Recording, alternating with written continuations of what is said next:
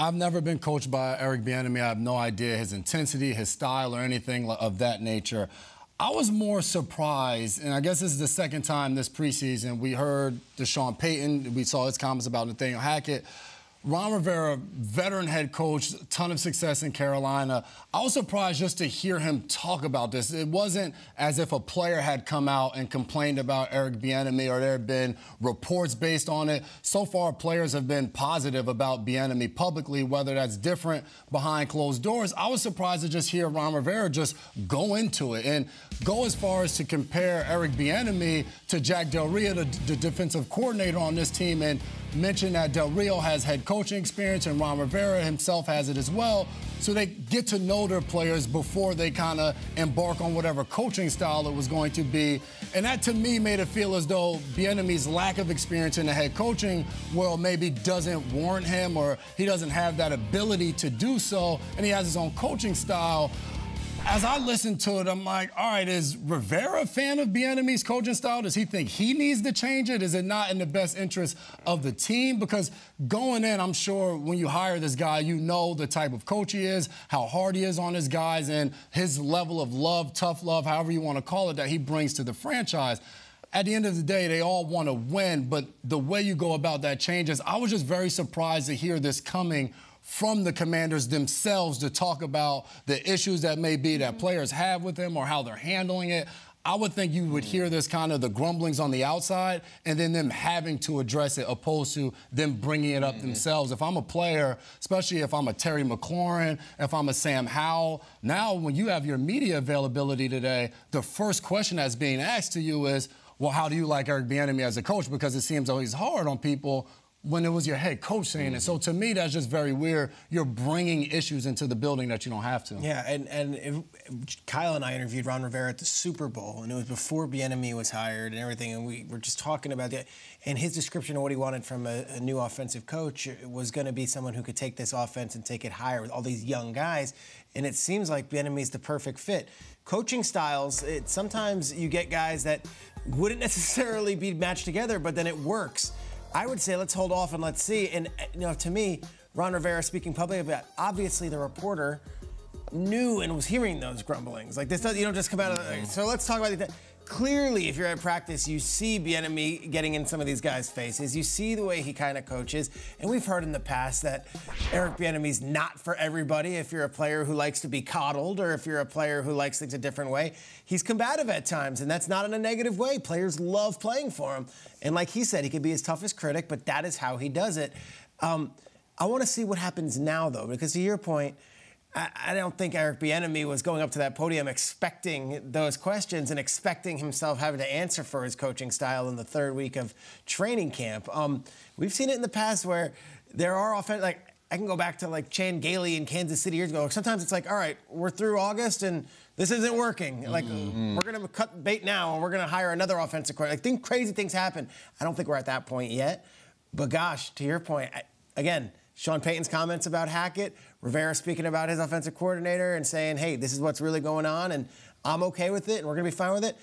Unprecedented times. And this is two veteran coaches. And again, everything Sean Payton does, I said was intentional, and I think everything Ron Rivera does is for a reason too. I think there's probably a reason he's airing it out publicly. And it might be, let's get it out in the open. Let's address it now because the season doesn't start for another month, and we got to be ready for that. I'd love to see Commanders practice today. Can I tell you? I hope Bieniemy rides the hell out of them.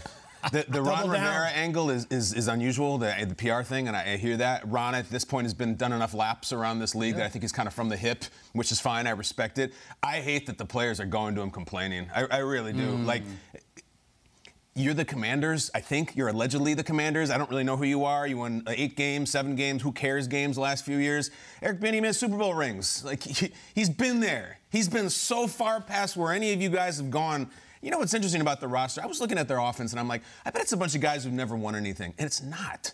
They have Super Bowl winners they brought in from other teams. They have a whole list of national championship winners from college and Ohio State and Alabama. Like, these guys should know. And I'm reminded of them saying, like, I don't know, Coach Bieniemy's mean. It's like, we're looking at Sean Payton in Denver, and he's like, no bucket hats and crap on the sideline. This is why Sean Payton came in. Like, this is what you paid him for. You could have had anybody you wanted. You picked him, so let him do what he wants. You could have had a million coordinators to run the Sam Howell Express on offense. You got one of the most desired, one of the most decorated guys of the last decade. Let him do whatever the hell he wants. It is August whatever. We're still already complaining about this. It's also like camp's been on a couple of weeks and everyone's getting a little sore, a little tired. Like, it's a little bit whiny for a team. Now, if the Chiefs was doing this, if it was the Eagles, fine.